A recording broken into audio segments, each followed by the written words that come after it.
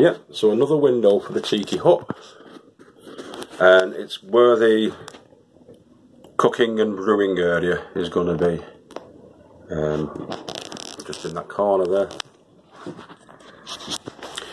So for that we got the glass, and the glass is 2.5 feet long by 18 inches wide, or just short of 18 inches wide, and just short of 2.5 feet in length. So we measured that out, and then using a spirit level and a square, put that on the inside of the, and then transferred, put drill holes through in the corners, as you can see, using a routing bit or a spade bit, or whatever you want to call it. It's that kind of a bit,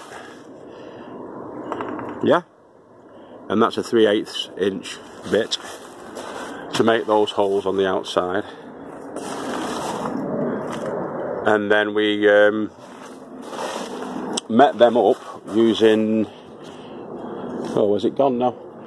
Using a blue marker pen basically, and what you do is you favour the outside edge of the mark that you make, which I've not done completely, but you want it to be wider than the window, so that the window fits in quite snugly, but not too, you know, not too tight, so that, because glass doesn't flex, does it? So you've got to have enough space really to fit the glass in there. Now I've just presented that up to it, and it does fit in. A little bit of a jiggery and pokery at the top, because I think that bottom bit is slightly higher. But it does go in, and it does go in snugly. So your next step then is to put your beading on the outside of it, like we've done on these. And that's the metric equivalent of 2x1 battening. So I'm going to put that 2x1 battening, which is here, and create the frame for it on the outside. So that's our next step. Got some stuff here, and for that one, what I'm going to do is I'm going to put a piece across there, a piece down there, a piece down there, and a piece down there. Okay? Don't matter really, I don't think, how you do that, as long as they measure up. So what I'm going to do is I'm going to put the side ones on first. And then you've got to remember though that half of that width you'll need to create your lip. So when you put these on, you want the lip, so it's half on and half off this board. So then behind that you've got something to push your glass against when you've created your aperture and your closer really. So the windows will close onto that from the back side. And that'll be the next step. So I'll put these ones on first and show you what I mean by that. Okay. Excuse me. So before we make our final commitment, we check it for level at the top. And that is level. No, it doesn't quite look it. That's because of the pitch of the roof going up that way. It's a slopey roof. So it looks bigger, the gap, than it does there. I know, but it's level. So then what we need to do now is mark off that edge, and then cut that, and then we'll do the same thing at the bottom. But you see what I mean? We leave a half inch, half the width of one of these, yeah, so that you can form that lip all the way around. So that's the only really tricky, or slightly tricky part with this, figuring that out and working that out. Okay? Yep. So they're in, and I'll show you from the inside what it looks like now as well.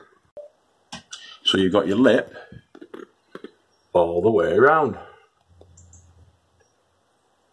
That lip will then get filled with,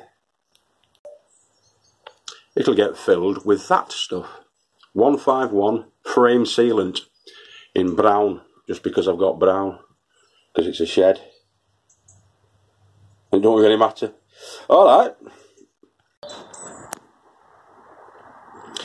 Ta-da!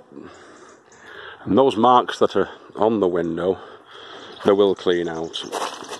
It's unfortunate really that I haven't got enough of the 2x1 to do a back plate for it, because if I could have put a back plate on it, I could have rubbed those off tonight and got it all nice, but I don't have any more wood, or I don't have enough wood to do that, so I can't push against that to rub them off. I don't want to do any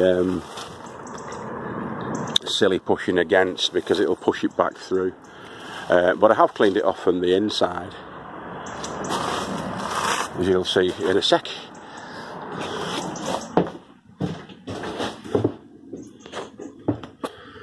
So yeah, it's been cleaned off from the inside, and I've got a view up my plot now. So I'll be sat here having a look up there, and all the brewing tackle's going to go here, so we can have a cup of tea, a slice of cake, and I could maybe even do a little bit of barbecuing in here with those disposable barbecues that I've got. But that's us for tonight. That's the window process. As I say, all I need to do is get more wood on the back here. I'm going to see if we can get a light on.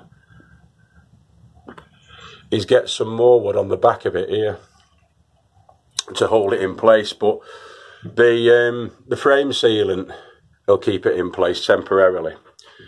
Once that goes off, which doesn't take very long, it only takes about an hour to go off. Once that goes off, that'll grip it tightly to that, so the winds, unless the real hurricane strength winds, are not going to shift that. But there will be boarding, or sorry, battening going on the back of this as well.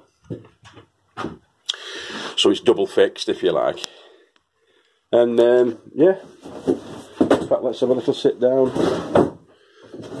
Obviously there's muck and detritus on the little shelf I put in yesterday, but we'll be sitting here looking out there, and we can look that way as well and have a look out there. These windows need cleaning as well. Promise I'll clean it all up nicely for you for next time. But yeah, and that window seal is perfectly fine. There's no problem with the windows seal on that. That's a double glazed one again. That one's starting to bug me a little bit because the seal's gone on it. That might be getting replaced, that, for the aesthetics. Because we're all about the aesthetics here down on the Little Farmer's Farm. So yeah, it's Sunday the 14th, I think, or something like that. I think it's Sunday the 14th of October. And yeah, we've had a nice day today again. We've been out with the boys. We've been up to Borsdale Woods. And then I came up here and put a window in. I've got a load of panelling as well that I got off McCree. Oh, my old aching bones. Let's see if I can show you that. It's nearly 6 o'clock now, so I'm going to go off and get my tea in a minute. But there's all this hardboard panelling, which I'm going to be using inside the Tiki hut, because I've decided it's too dark in there with the red cedar paint that I used on the outside. I also used it on the inside, but what I'm going to do is I'm going to get it a sort of magnolia or cream inside there, so it's a lot brighter, be a lot brighter inside the Tiki hut. Kind of this colour, you know, a sort of creamy magnolia kind of a colour. And these are already painted, so they'll only need touching up really once I get them installed. And yeah, there's about 4 to 5, 6 foot panels there that I can use, and it'll save me buying them, you know. And they're going to go up on the inside of that. So I've got to get some tack nails for that. Okay. Yeah, so the windows are in. Have a good week. If I don't see you in the week, I'll see you next weekend. And Mick will be back then. We'll probably be cracking on with other crazy projects for you. And I hope you enjoy it. Have a lovely week. See you next time. And keep growing with your head down. I'll leave you with the window. See you later, boys and girls.